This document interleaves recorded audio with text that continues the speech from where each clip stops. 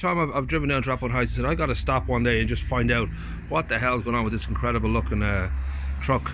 Now we should say we'll love to the Zephyr as well, which is a beaut. But this, so I know that it was was it when you were with the Civil Defence and you're driving a Green Goddess? Was that the first time you'd seen one? Was it that the love at first sight moment? Or well, see, I've been in the Airport Police Fire Service for 38 years.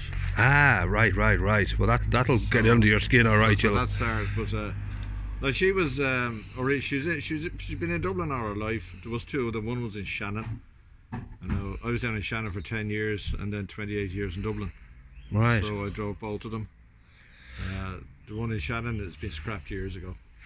No, I just before I come over now, is it the RLHZ self-propelled? Is that what we're dealing with here? Or is that a different model? No. This is an RL.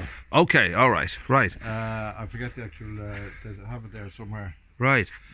That designation that you were saying was the Goddesses. Okay, right. But so it's basically the same chassis and cab. And the Goddess cab whatever. was built differently, but basically it's the same Bedford chassis. This is.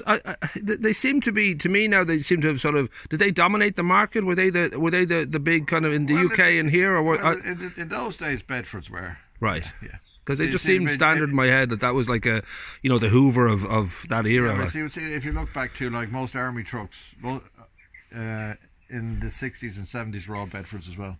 Okay, well, there you go. And the right. British Army the same. Right, because they had. I know it was out of Luton, Vauxhall Motors, 1901 to 1986. I think they were in production. Then the brand name was retired in 1991. So they had a huge run. Because you think about that's up there with Ford and Volkswagen and all that. Sort of like Bedfords were, and I said because they're 4-wheel drive. Now they made 2-wheel drive and 4-wheel drive versions of them. Right. That's why the army really went for them. Okay, okay, because they could work on all. The Army had a lot of them, and then the TK, which came after the R series. Right. They had them as well, And they're obviously, bottom line, they're obviously a very reliable, solid truck because, whatever about the look and all that, we can all admire something, but if it doesn't do the job, they won't last in over decades and decades. No. Yeah. And they're simple to maintain because she's a petrol engine, so 5-litre petrol straight 6 engine in it. Yeah. And basically, when you look at it, it's the same with these. With the Zephyrs, the right? older stuff. If you have a screwdriver and a vice grip, you get it going again. Not like today. Now you need computers. And all this type of stuff which of course locks us into it's like the Apple world we live in now. You have to basically go back to the manufacturer to get your repairs done. Oh yeah. So was it a big kind of decision to say I'm actually going to get one myself? Because as much as you would have loved them and been around them all those years. I acquired it when I retired from the airport. Ah, okay. Oh, you stole it. Fair play. No, I didn't steal it. Okay, right. Was it? Basically, she would have been heading for the scrap heap. Ah, well then you saved it. You saved it. That's different. And that and the other one I have as well.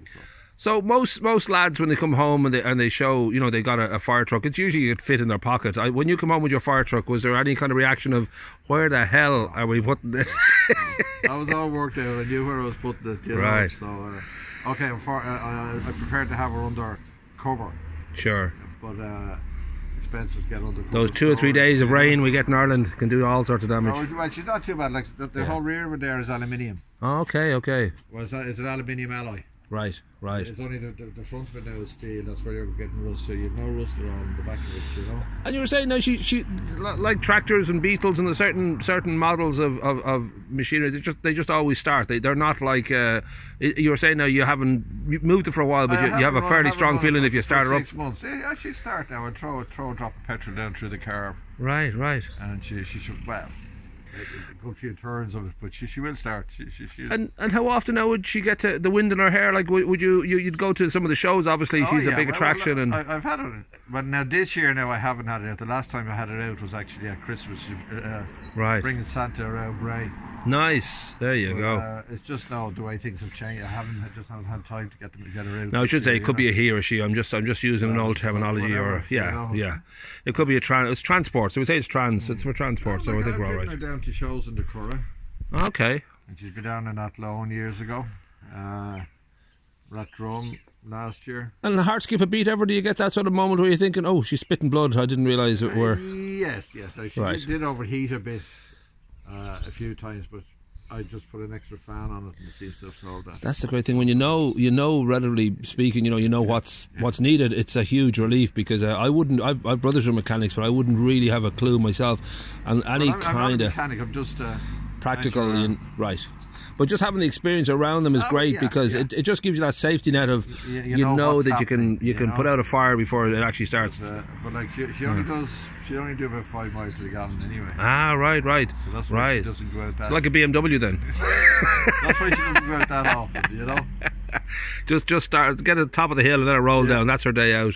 Now we should mention, we have to give a nod to the Zephyr. Is beautiful too, and this again, I'm not sure if I'm right, 1950s? No, 66. Oh, 66, right, there you go. The Zephyr 4. Right. And again, was this, this wouldn't have been acquired through your work, was this just a passionate thing? I just bought that. Right. And would it have would that have grown out of having the truck and then realising how beautiful vintage are? Or? Like, I've always been messing around with cars. We all have, the whole family have. Ah, well then, except right. brothers and all, be messing around with cars and bikes and all our life from the time we were early teens. And would anybody else scramble over Bray Head? Oh, right. Oh, nice. Cliff Walk. That's the way to do it. That'd be a nice way to travel. But did any of your family kind of collect in the same way, or were they just that they had a love for no, well, one of the brothers now has a race car. His car, a race car. Nice.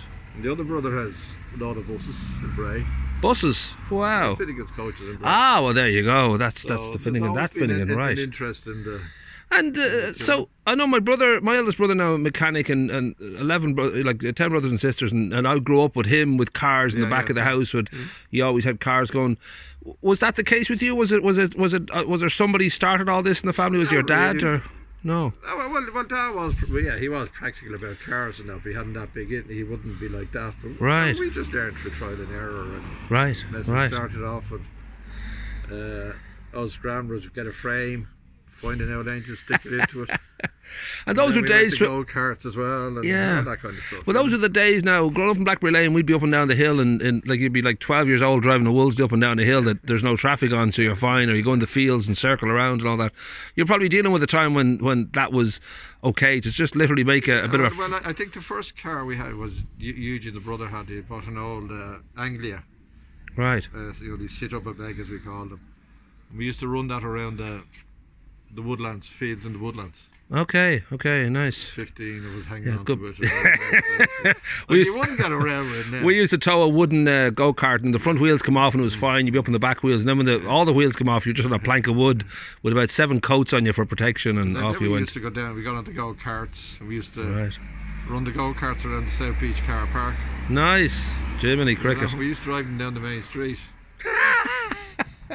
Like the guards were, well, we got on okay with them. Like they didn't mess around. Yeah. I know one of the car guards now, he used to come down and have a spin in the go-karts down the South Beach Car Park. Wow. You wouldn't do it nowadays. No, that's it. You know, I mean, it's almost, you know, like hillbilly time, like Dukes of Hazzard time, because I just remember we'd go up and we'd have a trailer and people would be in the trailer. You'd be heading off down the town. You put a couch in the trailer and off you go, and nobody would really. Dad had one of these. And he passed it on to us when he got another one. Right. And we couldn't get enough people into it. So we just used to take the seats out of it. Oh, there you go. You squeeze a few more, an extra few bodies in there.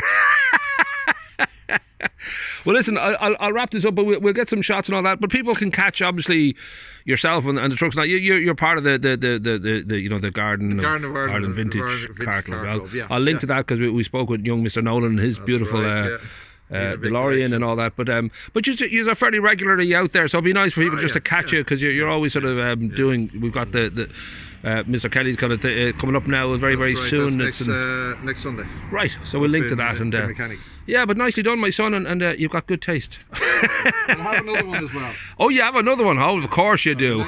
Another one which is the same. There's only one of them in the country. Wow. And where's that stored? Range Rover, 1974 3-axle. Oh, right. Range Rover, an extra axle put onto it. Wow. There are some on it, but this particular model is the only one in the country. Oh, wow. And where would that be now? Is that stored in the... It's up in the shed. All right. It's been done. All right. I've had to put an it's getting its makeover and all that. We look forward to seeing that around Greystones. Thank you, hopefully.